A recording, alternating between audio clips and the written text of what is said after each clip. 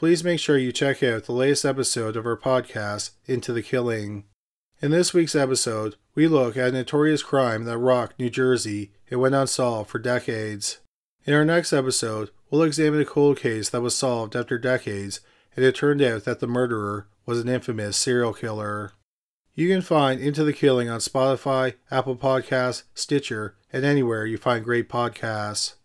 But before we get into today's video, we want to take a moment to talk about our fantastic sponsor, Magellan TV. Magellan TV is the best streaming service for documentaries, and they have a ton of great true crime documentaries. A documentary they recently added, which I thought was fascinating, is called Unsolved: The Story of the Cape Ripper. It's the true story of a serial killer who hunted sex workers in South Africa from 1992 to 1996. He claimed the lives of at least 26 women, and he was never caught. This is an unnerving documentary you won't soon forget. Magellan TV also has an incredible selection of history documentaries. Just earlier today, I watched one called Ivan the Terrible. I always knew that he was one of the most evil people who ever lived, because how else do you get a nickname like the Terrible? But this documentary painted a brutal picture of the former Russian Tsar. And I have great news if you're looking to get into Magellan TV. Criminally listed viewers can now take advantage of an exclusive offer, 30% off an annual membership. That means you could get access to over 3,000 documentaries for just $3.50 a month. I've been watching Magellan TV for over a year now, and I can't emphasize how great of a deal that is.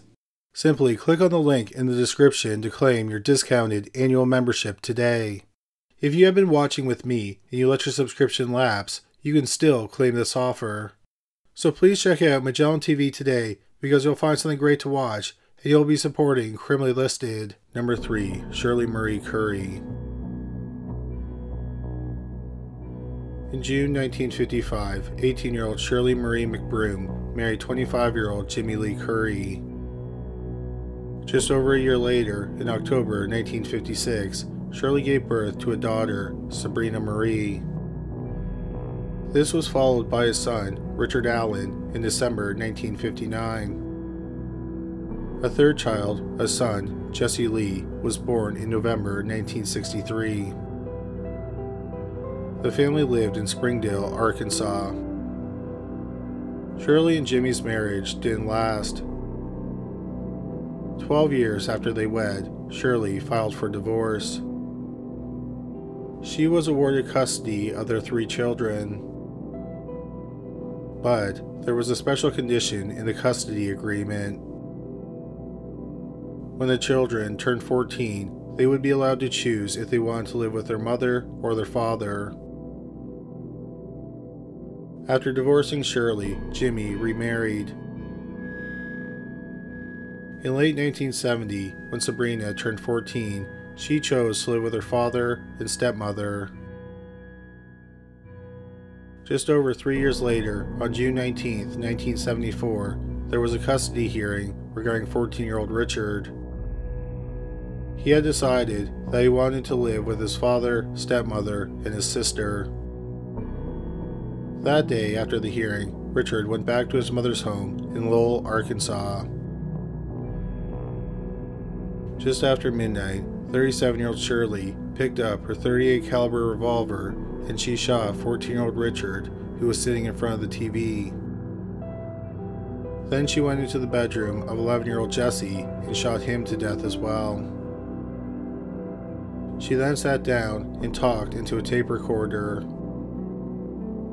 She admitted to killing both of her sons, and then she said that she planned on killing the rest of her family and several other people. She also wrote a note. Then Shirley Curry got into her pickup truck and drove over to her ex-husband's home in Springdale. When she got there, she rang the doorbell and 42-year-old Jimmy got out of bed and answered the door. Shirley shot her ex-husband multiple times in the doorway and then entered the home. She knocked on the door of 17-year-old Sabrina's bedroom.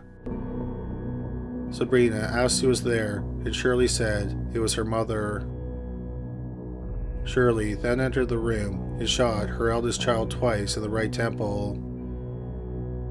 Jimmy's wife heard the gunshots and she ran from the house. She got a neighbor to call 911. After shooting her daughter, Shirley left and drove 6 blocks to the home of Jimmy's stepsister, 27-year-old Joanne Brophy. Shirley shot her multiple times as well. Afterwards, Shirley drove to nearby Farmington, Arkansas. She went to the home of her sister's ex-husband, 46-year-old James Dotson. She rang the doorbell and Dotson came to the door. When Dotson saw that Shirley had a gun, he slammed the door. Shirley fired 2 shots through the door and Dotson was hit in the face and the neck. Shirley then got back into her pickup truck and drove away. At this point, the police in the area were looking for Shirley. She was spotted as she drove into Fayetteville, Arkansas. She was pulled over and she surrendered without incident. James Dotson was rushed to the hospital. Out of the 6 people Shirley Curry shot that night, he was the only one who survived. Shirley's 42-year-old ex-husband, 17-year-old daughter, 14-year-old son, 11-year-old son, and 27-year-old ex-sister-in-law all succumbed to their wounds. After Shirley was arrested, the police found the note she had written earlier in her vehicle. It was clear that after Shirley finished her rampage, she planned on dying by suicide. Part of the note read, "No one will ever come near me. The kids are afraid of me, so they say on the stand. I am nothing, never was, nor ever will be, so why fight? I quit. Nothing is worth it now." After the murders, Shirley was committed to a psychiatric hospital. 4 years later, in July 1978, a doctor determined that Shirley had gotten over her mental illness. So she stood trial for the murders. She pleaded not guilty by reason of insanity. The trial ended in a hung jury.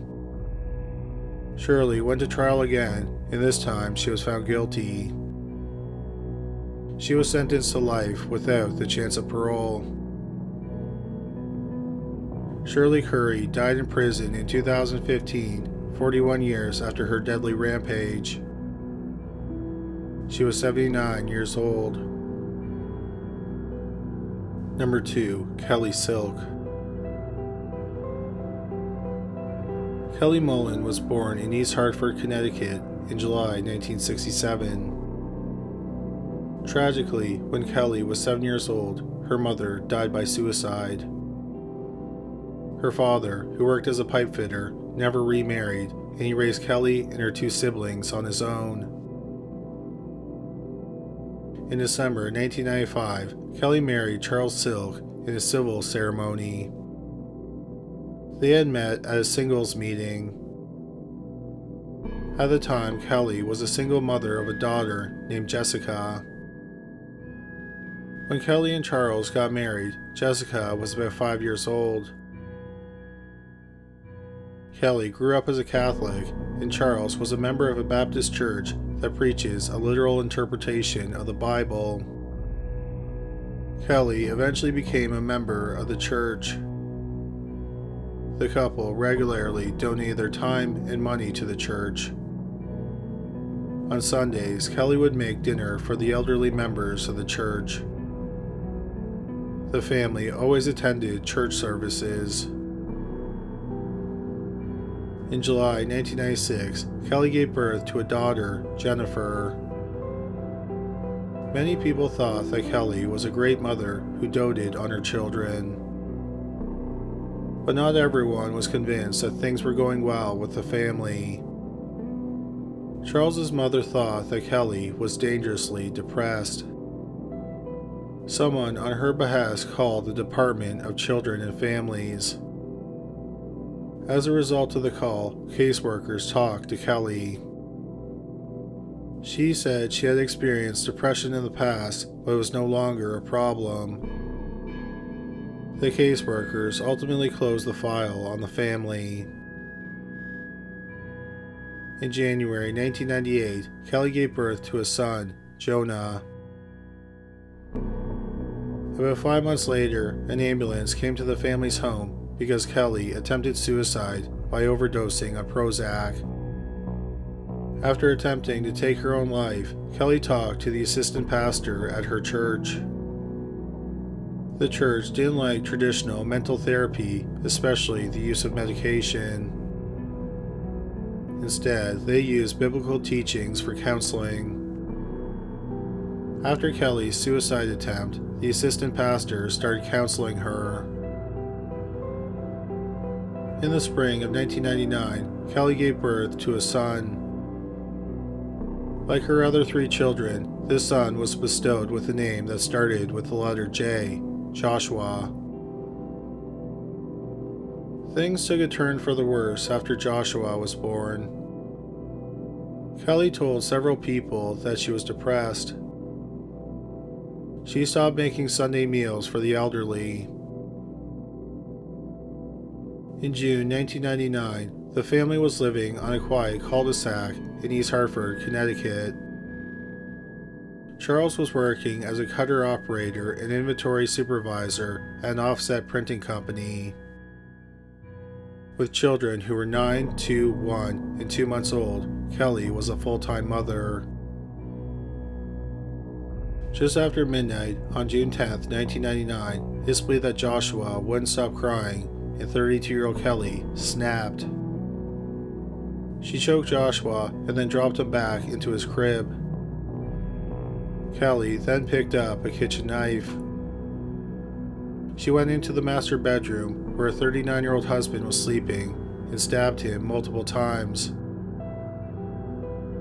The sounds of the attack woke up 9-year-old Jessica, who went to investigate the disturbance.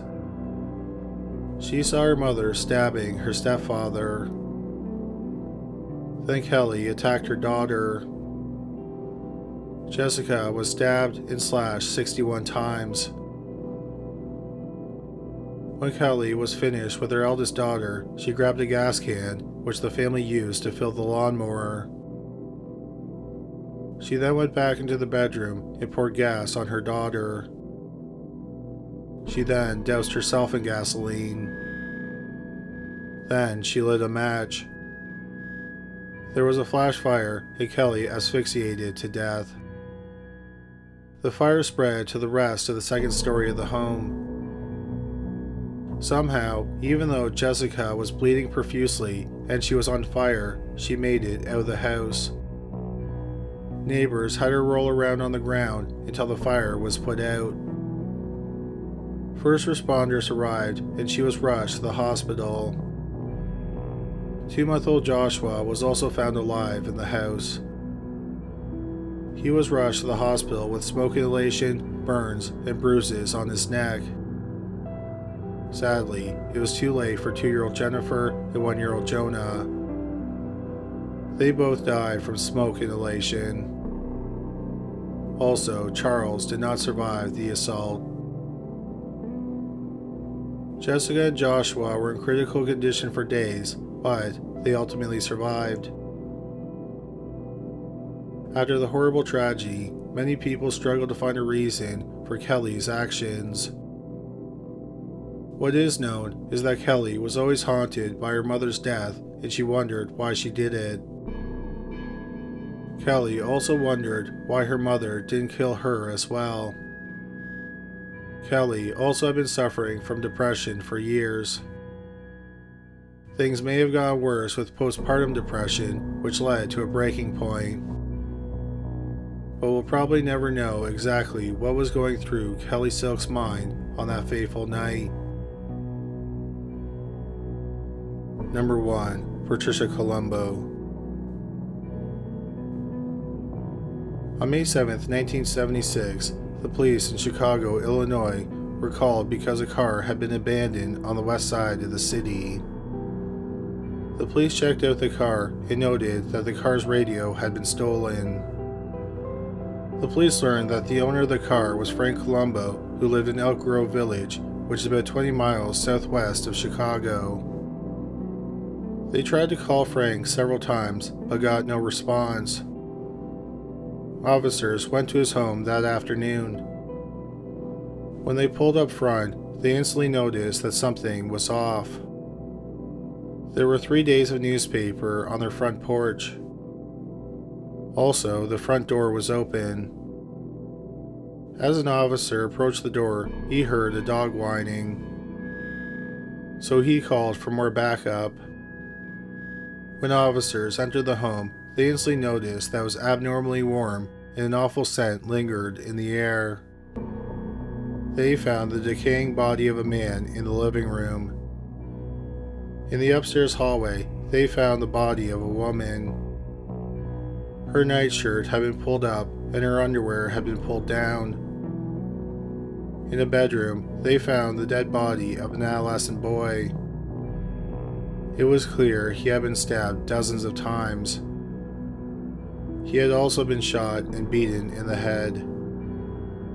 In his bedroom, on an open page of a yearbook, was a bloody pair of scissors. Also close to his body was a bloody bowling trophy. It did not take long before the police identified the bodies. They were 43-year-old Frank Columbo, his 41-year-old wife, Mary, and their 13-year-old son, Michael. The medical examiner believed that the family had been dead for days.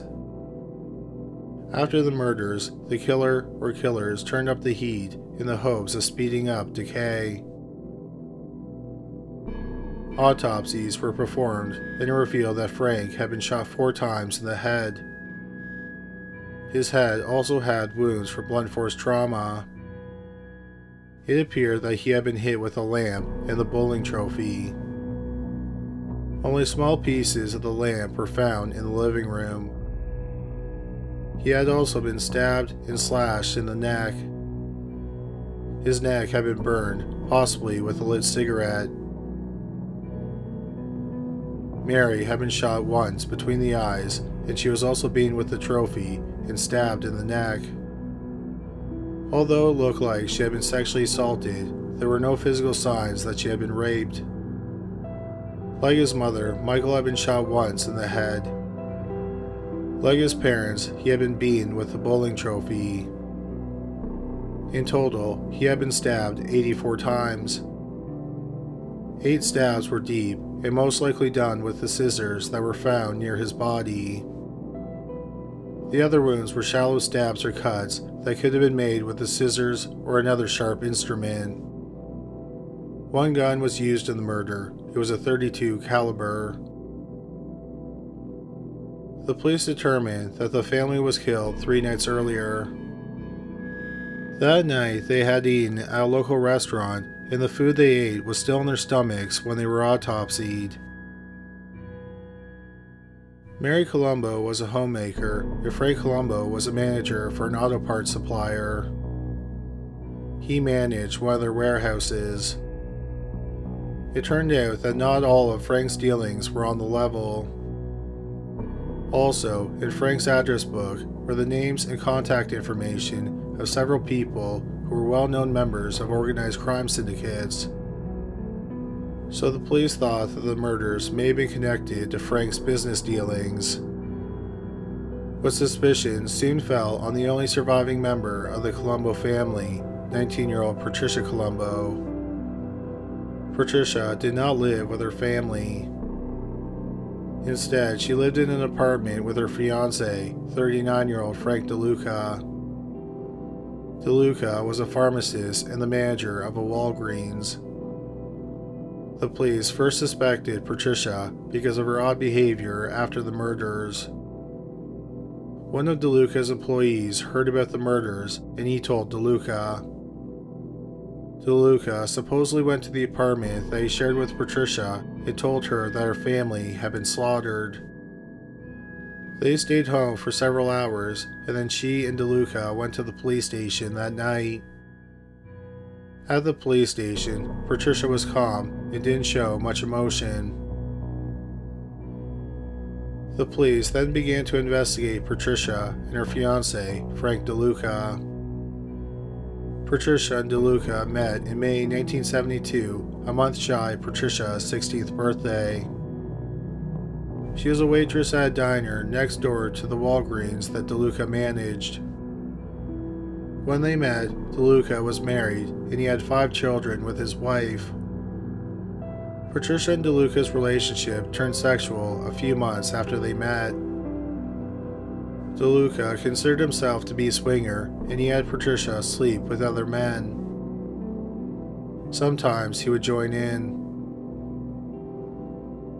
In June 1974, when Patricia was 17, DeLuca convinced his wife to let Patricia move into their home, saying that she was having problems at her home.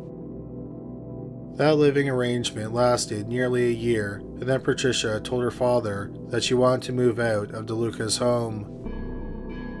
Her father, who did not like DeLuca, agreed to pay rent for her apartment. In May 1975, Patricia moved into her own apartment.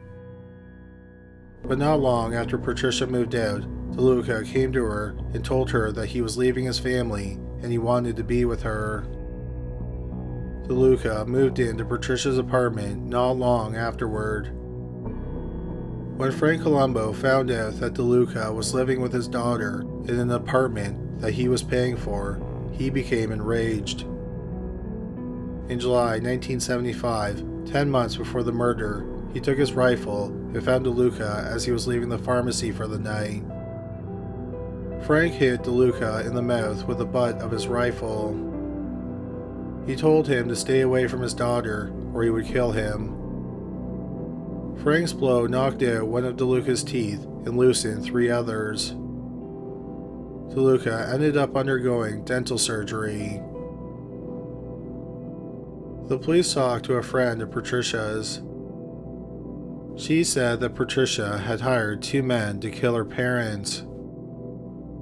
The police tracked down the 2 men. The men said that Patricia offered them sex and money in exchange for killing her parents. She told the 2 men that she would go to her family's home and leave a door unlocked so they could get inside. She drew up floor plans of the house and gave them to one of the men. The man kept the drawing and handed it over to the police. For several months, the 2 men strung Patricia along. They always had an excuse as to why they couldn't commit the murders. For example, initially, Patricia didn't want her brother killed, so they told her they couldn't do it when her brother Michael was home. Patricia then changed her mind and told them to kill her brother as well. While the 2 men didn't go through with the contract hits, one of them admitted that he gave Patricia a gun. It was a .32 caliber handgun, which is the caliber of gun used in the murders. The police talked to 2 of DeLuca's friends. Both of them said that DeLuca confessed to them that he shot the family. They also said that DeLuca said that he beat Frank Columbo with a lamp. Notably, DeLuca never mentioned stabbing any of the family members or beating any of them with a bowling trophy. DeLuca's friends knew details about the murders that were never made public. One of the friends said that he came into the Walgreens the morning after the murders. He found DeLuca in the back using the incinerator. DeLuca said he was burning his bloody clothes. 10 days after the bodies were found, Patricia and DeLuca were arrested. They both denied committing the murders. But sometime after she was arrested, Patricia was talking to 2 police officers. She said she had a vision of the crime scene. She then went on to describe the crime scene fairly accurately. This further convinced the police that she was involved in the murder. Patricia Columbo and Frank DeLuca were tried together. Their trial started in May 1978 and it lasted 6 weeks. The prosecution argued that Patricia and DeLuca committed the murders together. They did it because they didn't want Patricia's father interfering in their relationship. They also wanted the inheritance. What the couple didn't know was that Frank had written Patricia out of the family will months earlier. The prosecution did not have much physical evidence. Notably, the gun has never been found. The most substantial evidence was blood smears found on the trunk of Frank Columbo's car. They were made with a gloved hand. An expert said it was a person's left hand, and that person was missing their index finger on that hand. Frank DeLuca happened to be missing the index finger on his left hand. The prosecution's case was mostly testimony of people who knew the couple. Several people testified that Patricia wanted her family dead. This included 2 men she tried to hire to kill them. During the trial, Frank DeLuca testified. He said that everyone who testified against him was lying. He did admit that Patricia tried to get the 2 men to kill Frank Columbo, but he had called off the hit. The biggest problem for the prosecution was proving that Patricia had taken part in the actual murders. They had enough evidence to prove conspiracy to commit murder, but they weren't sure if they had enough evidence to prove that Patricia took part in the actual murders or was even in the house when the murders were committed. But they argued circumstantial evidence placed her there. The prosecution pointed out that there was no forced entry or break-in. It's highly doubtful that Frank Columbo would have let DeLuca into his home. According to the prosecutor's theory, Patricia knocked on the door while DeLuca was hiding. Frank opened the door and let his daughter in, and he walked back into the living room. DeLuca quickly followed Patricia into the house. He shot Frank twice, then he shot Mary, and finally he shot Michael. He went out to the living room and noticed Frank wasn't dead. So he beat him with a lamp, which broke. He then shot him twice more in the head. After DeLuca shot each victim, the prosecutor alleged that Patricia followed behind him and beat the victims with a bowling trophy. She also stabbed her brother. They argued this because when Frank confessed to his friends, he admitted shooting the family members, but he didn't say anything about beating them with the trophy or stabbing them with the scissors. That's because he didn't commit those acts. Instead, Patricia did. The prosecutor also said that 2 people could have stabbed Michael. He pointed out the differences in the stab wounds on Michael's body. 8 of the stab wounds were very deep and a lot of force was used.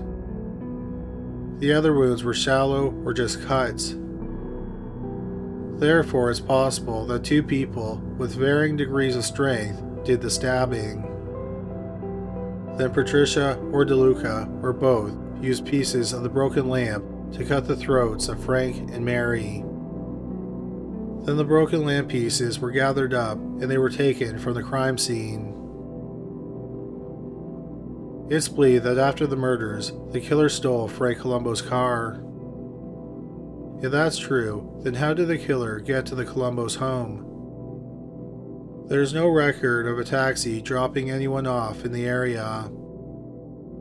Also, no one saw a mysterious person walking around the area before the murders. It's highly possible that an accomplice drove the killer there, or 2 people took part in the murders. After the murders, one drove away in the vehicle that they brought to the crime scene, and the other took Frank Columbo's car. In the ashtray of Frank's car, there was a unique brand of cigarette. Patricia just happened to smoke that brand. Finally, Patricia told one of the hitmen that she wanted to be there when her family was killed to see that they got what they deserved. The trial lasted for 6 weeks, and then the jury deliberated for 2 hours. They found both Patricia Columbo and Frank DeLuca guilty on all charges. They were both sentenced to 200 to 300 years of prison. Even in prison, Patricia Columbo continued to make headlines. In September 1977, it was reported that Patricia had been involved in lurid and illegal behavior in prison. She had been procuring women to have group sex with prison officials. In the end, Patricia didn't face any legal consequences over the sex parties. The only major fallout was that the warden ended up resigning.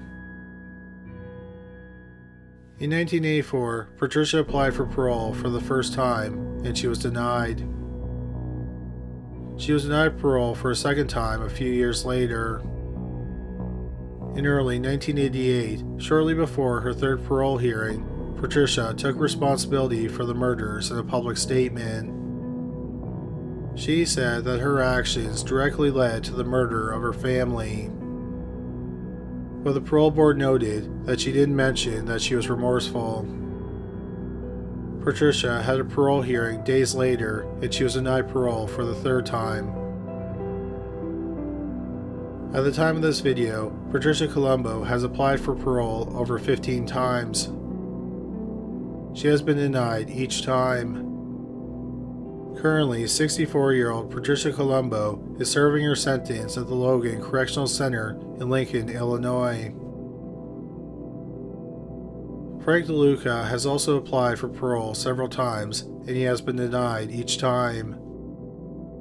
At the time of this recording, Frank DeLuca is 82 years old, and he is incarcerated at the Dixon Correctional Center in Dixon, Illinois.